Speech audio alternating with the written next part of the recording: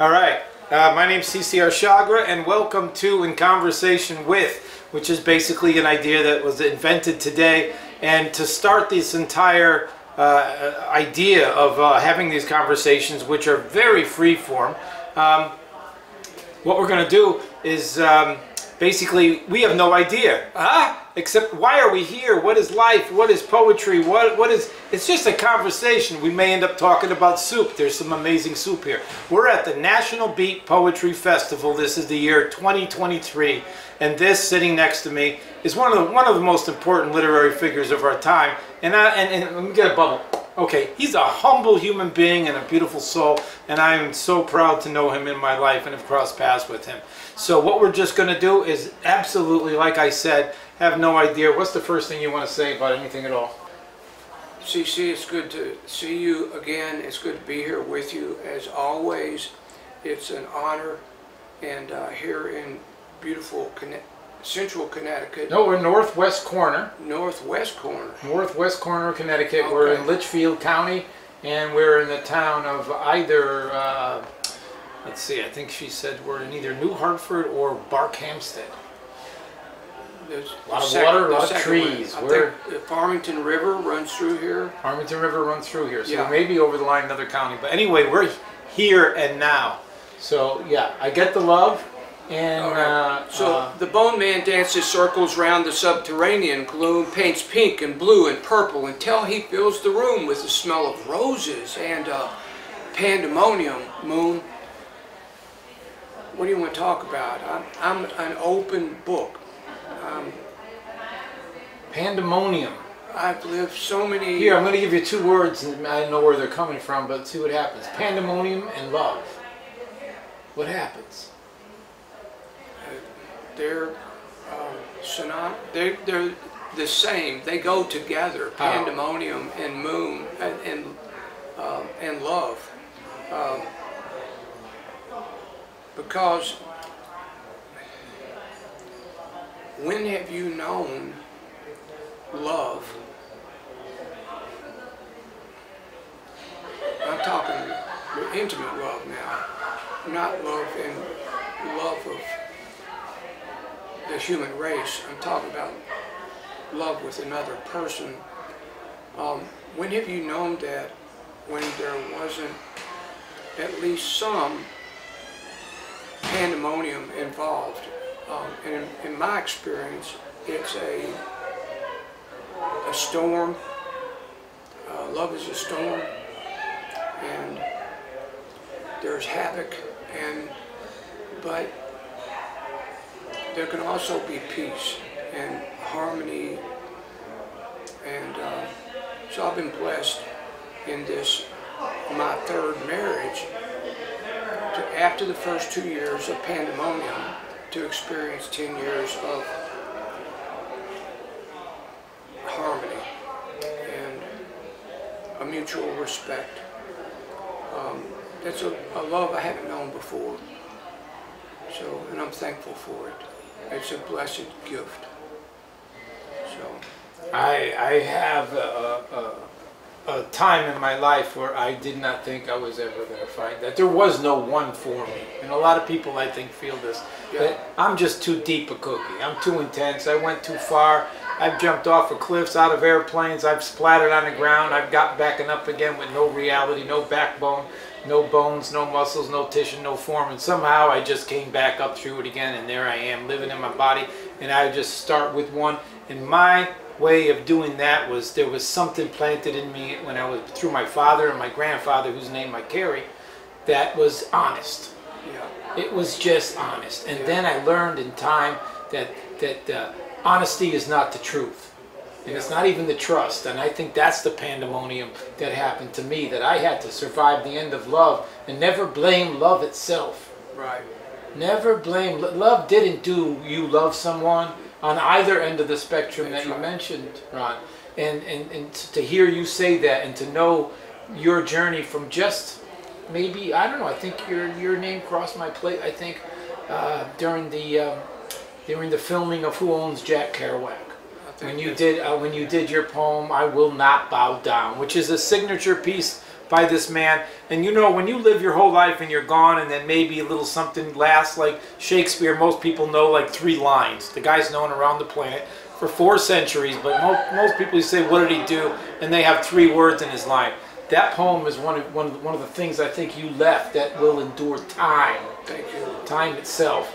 And it's a testimony to that no matter the pandemonium of life, no matter how much we suffer as a life form, as a species, as individuals, no matter how much we're knocked down and out, if we don't let that in, that's how I interpret I will not bow down. Yeah. You have to, on some level, participate in your own demise. You have to give that kernel of your mind away to a form of, I think, psychological slavery. Yeah. In some way, in order to have that part of your mind enslaved, and that's the demise. Do you see that happening? And how important is poetry in that story? Can you answer both? Well, are you good? Poetry has always represented freedom to me, and freedom of spirit, freedom of expression, and salvation. Poetry is salvation in my life, in my experience. And so ideally, that's what I've always hoped love to be, is freedom, spirit, salvation. So there again, just as pandemonium and love go hand in hand, so do poetry. But poetry represents all of the above. I met the real Santa Claus. I did on a Finland and Estonia tour in 2014. I was the featured poet at 4 international arts festivals. And in Rovaniemi, in Lapland, inside the Arctic Circle, I was taken to meet the real Santa Claus. And when I walked into the room, Santa... Is it genuinely a woodsman story? No, this is... Okay, go ahead. This is a real deal. I mean, it's a real... There's a film they made about the woodsman saying that was the original. I don't know. Go on. This guy said, this Santa said he was the real deal. Okay. And I was inside the Arctic Circle in Lapland, so sounds good to me. So Santa said, he said, what's your name? I told him, Ron Whitehead. What do you do?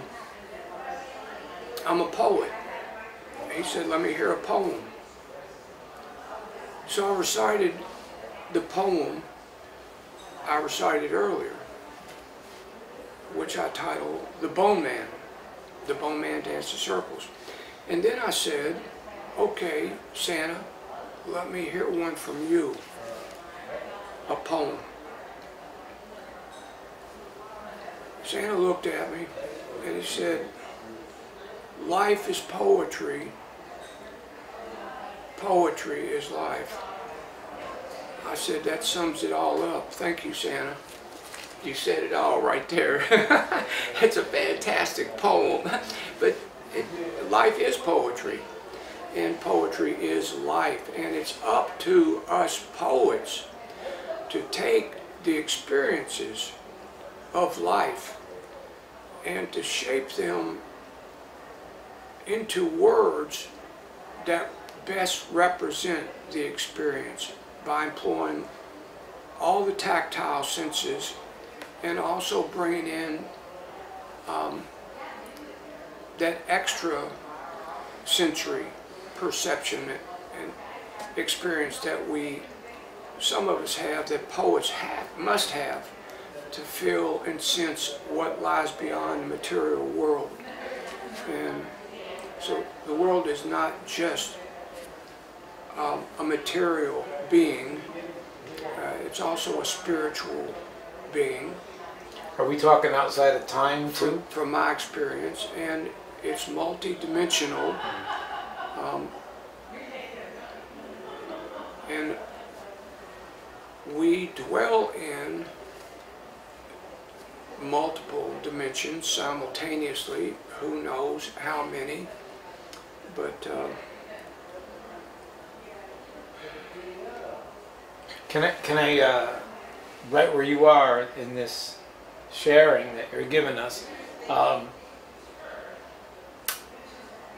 should we be afraid of different ways of interpreting, not just death, but different ways of interpreting what dying or end of life means? How does fear and death come together in understanding that there's more than this physical couch and chair and body and bones? What is it about the end of life and no fear? That's my thing. So I'm gonna see, if you resonate with that, can you go there? Yeah. Fear is born of insecurity, uncertainty,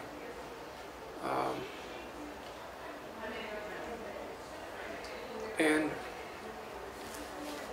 so one of my goals, I can only share my experiences, talk from my own personal life, what I have known, and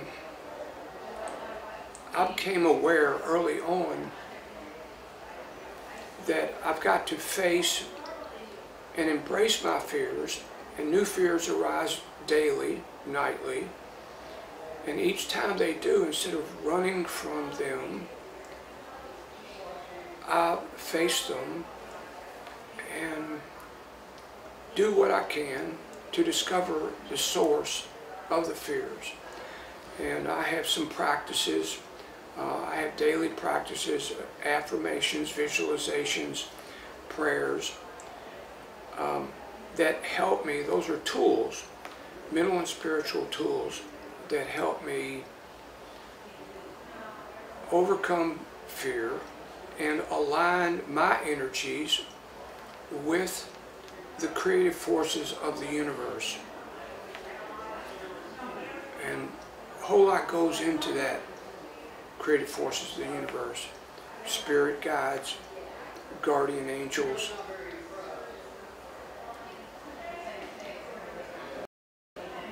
Change is the #1 universal principle, and creativity is the shortest distance between 2 points. It's and it's what creativity, the creative imagination, is what provides hope and continuation of my being, of our beings, of this world, of Mother Earth. The whole world is made up of some of my primary goals in life are to using my poetry as my primary vehicle of communication, to uplift and inspire, to comfort and heal, and to awaken myself and everyone to the awareness that we all have a non-stop river of creative fire flowing through us. And we have got to do all we can to allow that river of creativity to flow, to honor the thoughts, ideas, images, and visions that come to us. And I started doing this a long time ago. When that happens, when I get a visual image, when it comes out of the blue, a word, a line, a poem, an idea for a project, a book, an album, a tour, then I don't just let it flow on by and fleet away. I say thank you to the creative forces of the universe. Whoever's responsible, whatever is responsible for bringing me this creative idea, and I begin the process then of writing it down, typing it on the keyboard, and then I do all I can to help it reach fruition in the form of a poem, a story, a book, an album, an event to produce something that might hopefully uplift and inspire and comfort and heal and awaken other folks and engage other folks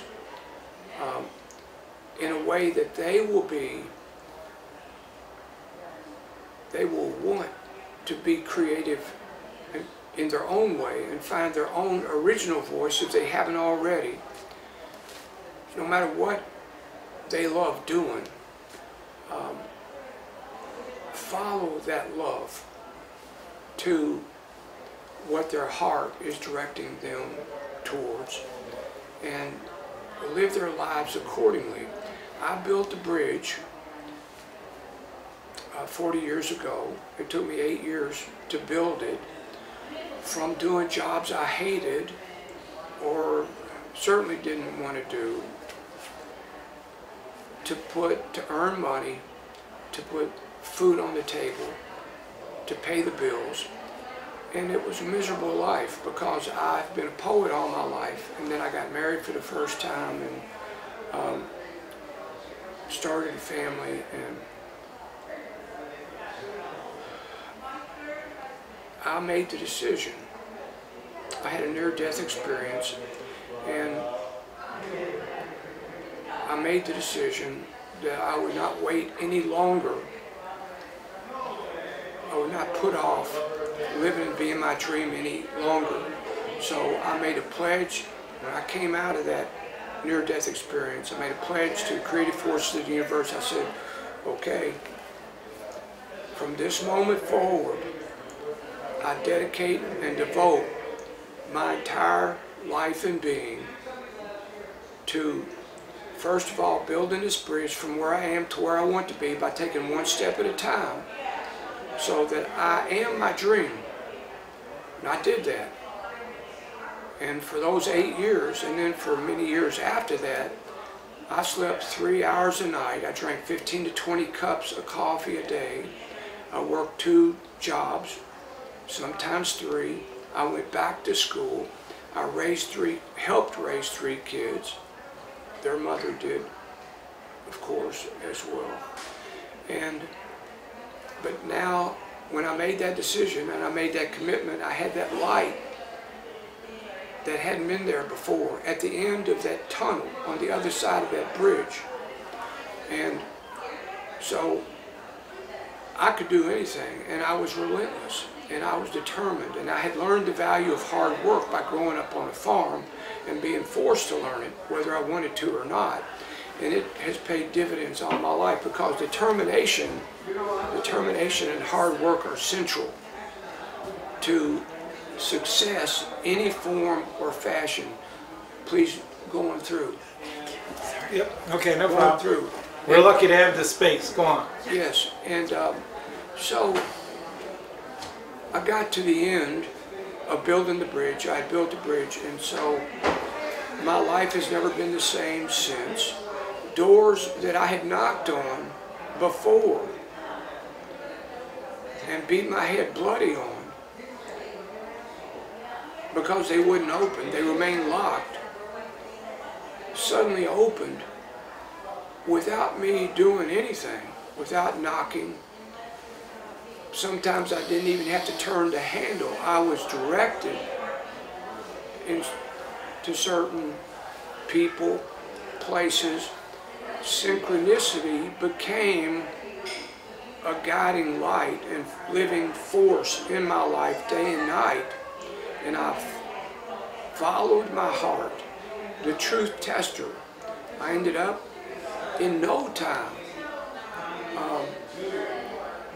I met, had an encounter, received a message from, and touched the Anna Mitchell Hedges crystal skull, domain of, I think it's 13 crystal skulls.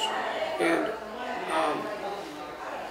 so more doors started opening. In no time, I was meeting and starting to work, becoming friends with and starting to work with members of the Beat generation, since we're here at the national and international Beat Poetry Festival. Diane DePrima, Allen Ginsberg, Mary Baraka, Gregory Corso, Lawrence Ferlinghetti, the list, David Amram, the list goes on. And so I worked with those folks for years, the last 20 years of their lives. Of course, David at 92 is still going hard. And but I work with so many others as well. The Dalai Lama, I wrote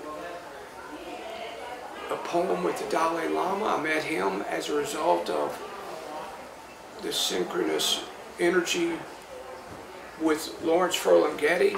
And I'm sorry. Just go right ahead. I'm actually going to be heading out after this. All right, we're in the middle of the interview, but you can cross over. We're good. Go ahead. I don't know any other way out. Okay, Nope.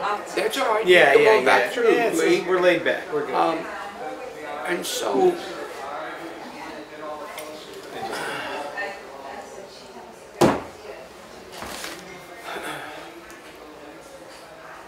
in my life, everything that was going on in my life intensified. It sped up well over 100 miles an hour. And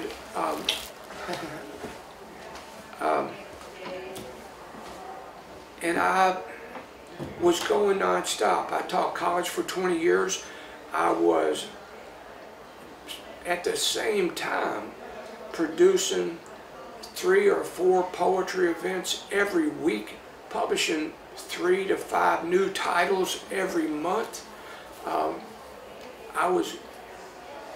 had the goal. On February the 4th, 1992, I said, I'm going to found a global literary renaissance, home-based in Louisville, Kentucky, and it's going to spread all over the world. Does that have a name?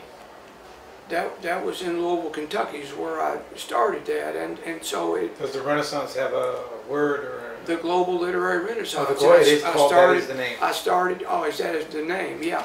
And published titles by many famous authors, poets, and writers, and up-and-coming poets and writers, and many of those limited edition titles are going for hundreds and thousands of dollars now on eBay. Google it, yeah. And so all of that was going on, and I started producing events, music and poetry events, arts events, including non-stop 24, 48, 72, and 90-hour non-stop music and poetry insomniac-a-thons, first in Louisville and then spreading out to New York City, to New Orleans, to the Netherlands. Produced the second one in Estonia this past May, a 24-hour one. Good to see you, Lee. You're not going to stick around? Okay. Next time. We'll work it out. Sweet dreams. We're at a festival. Go ahead. And so, and each one of these insomniac-a-thons is, I set them up intentionally so they are temporary autonomous zones where people can come and stay the entire time if they want to. They can come and go, but food, drinks, whatever they need is there, and be uplifted, inspired by music and poetry. The first open mic poetry reading I produced with Kent Fielding in Louisville, over 400 people attended it. And 2 musicians came up in the middle of it and said, would it be okay if we performed a song? I said, of course, please go ahead. They did, and I saw the energy in the room change. And I knew in an instant that from that moment on, my events would include both music and poetry to bring 2 different audiences together and introduce them to new voices, to new energies, out of which newer energies are, through inspiration, are created. And so the work goes on, and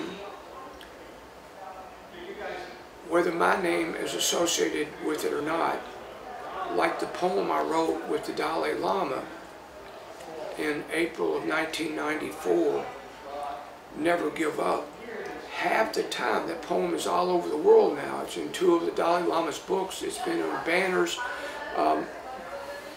behind the stages at rock shows. It's go anywhere. The mosquitoes go for a third eye. Please knock off any mosquitoes that might land on me. Anywhere the Dalai Lama is, and monks and others have booths set up with the poem Never Give Up on banners and posters there. And as often as not, my name isn't even on it. And after I wrote the poem, my attorney said, "You have got to trademark that poem. You'll be a millionaire." And I said, "Look, I'll get back with you tomorrow on that." And so I thought, I already knew what my answer was going to be, but I slept on it. And the next day I told her, I said, this was a gift through some kind of spiritual transmission to me from the Dalai Lama. And I feel like Johnny Appleseed. And the most important thing to me is that this message in this poem, never give up, no matter what is going on around you, never give up. Develop the heart. Too much energy in the world. It's been developing the mind instead of the heart. Develop the heart. Be compassionate, not just for your friends, but for everyone. Be compassionate. Work for peace. In your heart and in the world, work for peace. And I say again, never give up. No matter what is going on around you, never give up.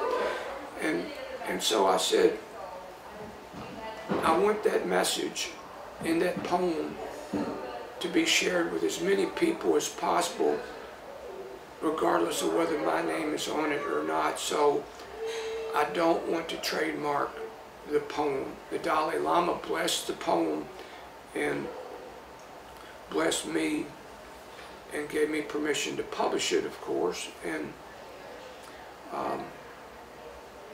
so I've been sharing it ever since May of 1994, a month after I wrote the poem and met the Dalai Lama the first time, at the 48-hour non-stop music and poetry Insomniac-a-thon I produced for New York University. They asked me to produce it to kick off their week-long 50-year celebration of the Beat Generation.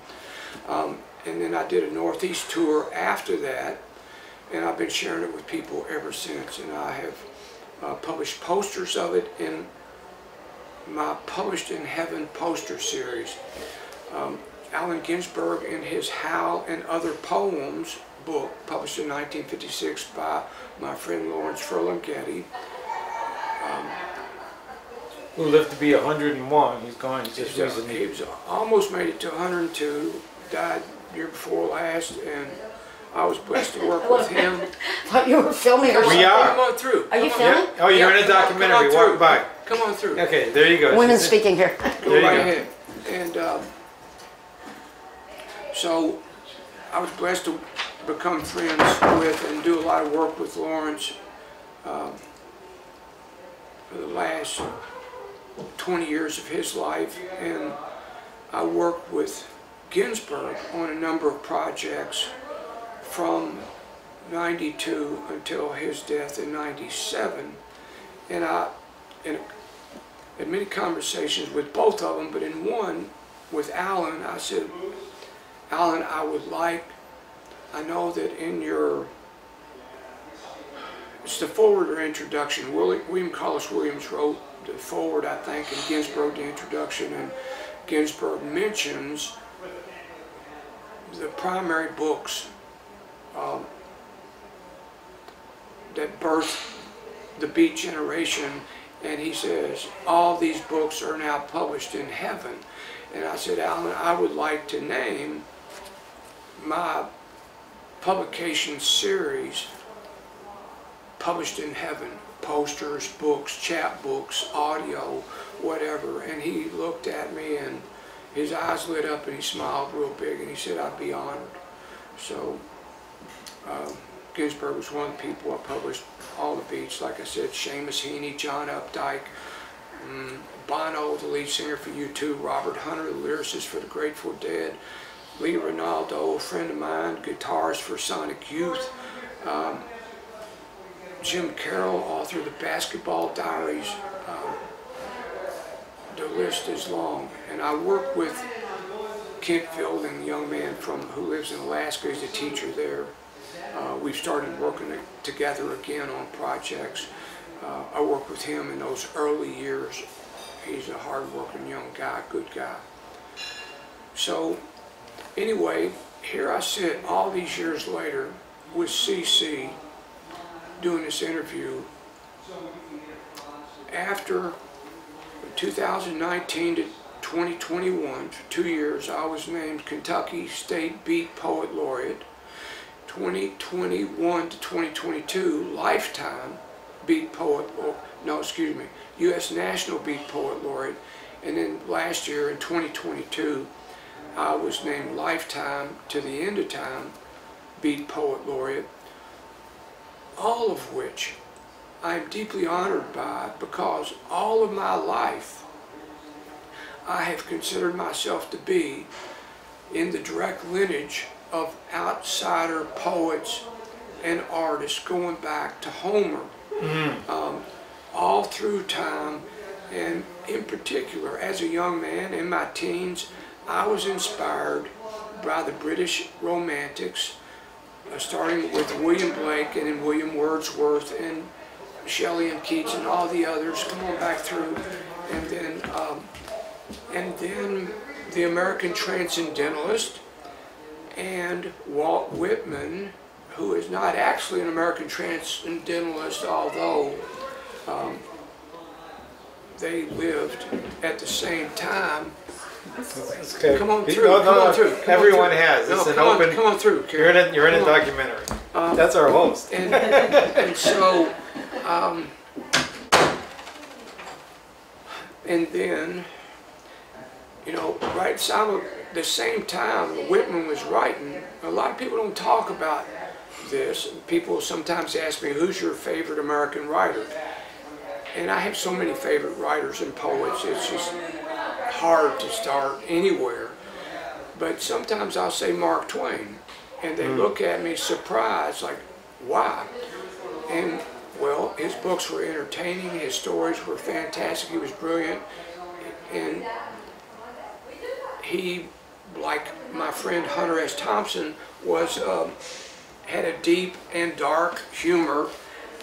He was a great critic of society. There you go.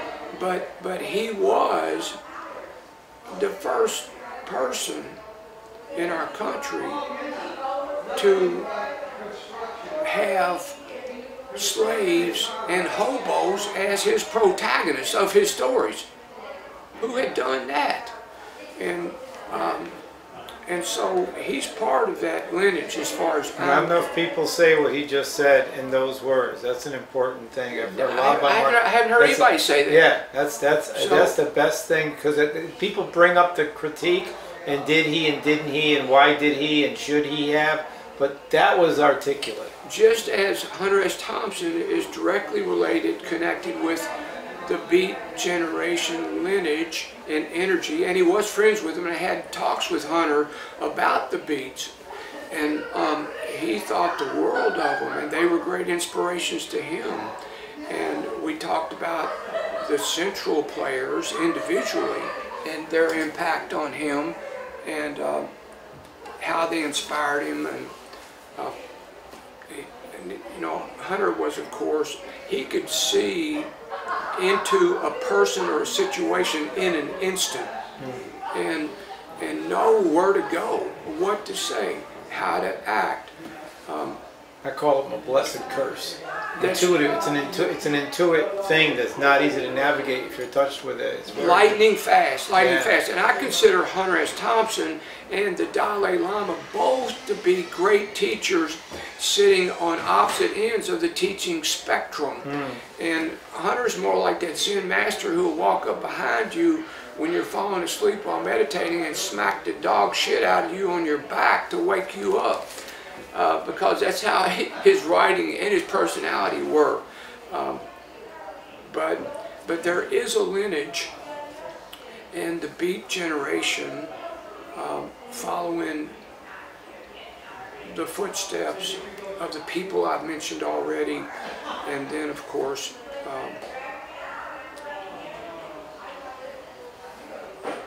there are others, and Bob Dylan, I consider him to be part of that lineage, and then Ann Waldman and Ed Sanders, and Ed's still around, right? yeah, I gotta go Ed's see still it. working in Woodstock. He's still at it, and then a lot of people don't. I consider Shane MacGowan to be one of the great poets of our time. Tom Waits, Shane MacGowan, Bob Dylan, Leonard Cohen. But Bob Dylan is modern day Homer as far as I'm concerned. He's just one of the great visionary poets of all time. A lot of people haven't heard his poetry. There's a book like this called Bob Dylan Lyrics that I, luckily enough, came across and have. And it has one of his poems, and I forget the title of it because it's been so long, but when Jack Powers was still alive, Yeah. he had an annual event. He used to like to do it at the South Church over behind Beacon Hill. And for 3 years in a row, I read that poem Fantastic. for Fantastic. him because he really appreciated it, and it's rarely heard. And it had one weird thing about reading another person's poem that you admire like that.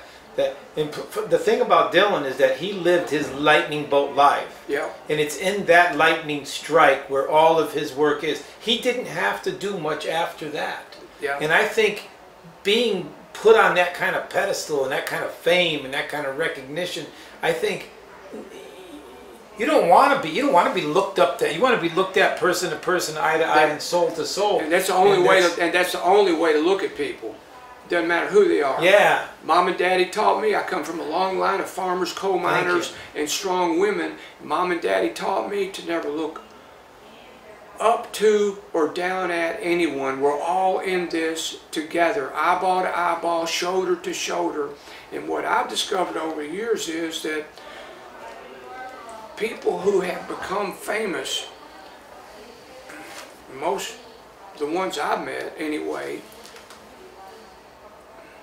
admire and respect being treated just like a fellow human being. You know what? I have almost. That's how I met you, and I could have been intimidated. Oh, I'm about to meet Ron Whitehead. I'm going to talk to him, and here's David Amaram. I've known David Amaram since we went. You know, he used to do the open mic at the Kerouac Festival, and then there's the documentary. You can't do this without mentioning Jack Shea and the documentary Who Owns Jack Kerouac, which is more about the soul of literature and our passage through that divine passage. We embody it with our lives and our time, and we come in and out of it. And what Jack Shea did with that film was a documentary, but it was really an art film. It was really amazing what he did. It's one of the most important films made on Jack Kerouac. Who owns Jack Kerouac? And it's vanished. Yeah, there's the story of how and what happened to it, but it does exist. And it has to, just like the documentary itself says, eventually it will belong to the public domain. Yeah. Because whoever wants to own and control the grave of fame, Yeah. instead of art coming from the bottom up like it did from the slave song, into all music in a way, I think I like to attribute the slave song to the essence of it. But in the eye to eye and soul to soul subject matter here on the table here in this conversation, which I think my listening is my conversation. I'm not the greatest listener, but when it comes time to listening to a conversation, sometimes that is the conversation, because we could speak to ourselves alone, and really we are. this conversation I'm having right now is me in my own mind talking to myself. And if no one hears me, I better not be lying inside that world, inside my 2 ears, below my skull. And that's what I think he mentioned when he talked about do the heart, because that's really where that's your audience. Your audience is your heart listening to your mind, and don't lie to your heart. You know, I think I had the awareness, the epiphany.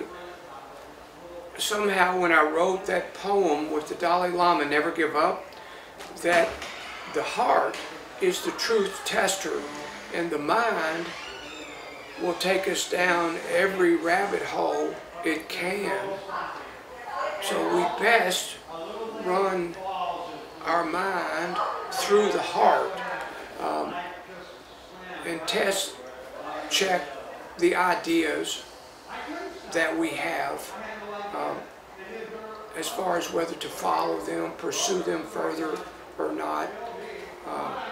And that's the avenue through which our intuition speaks to us.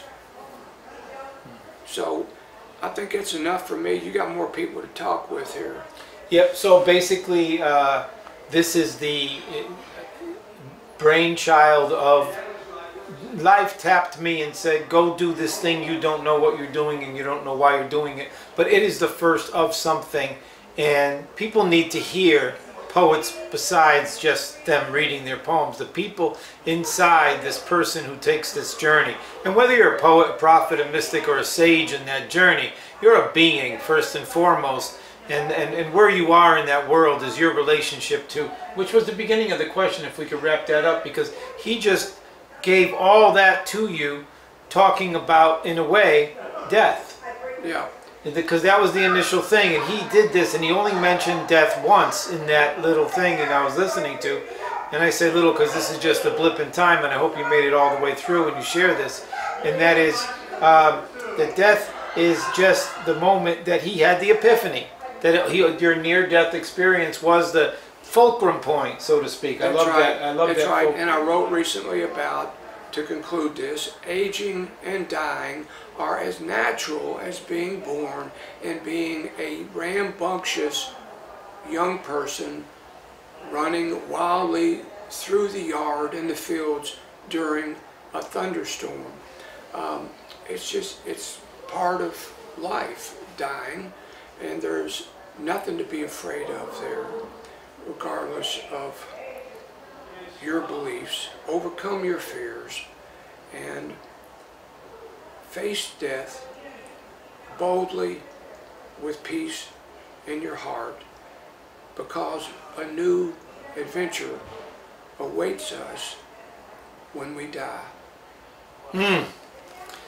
This is Ron Whitehead. My name is C.C. Arshagra, and this is In Conversation With. Thank you very much, young man, for helping me birth a baby. All right. Thank you.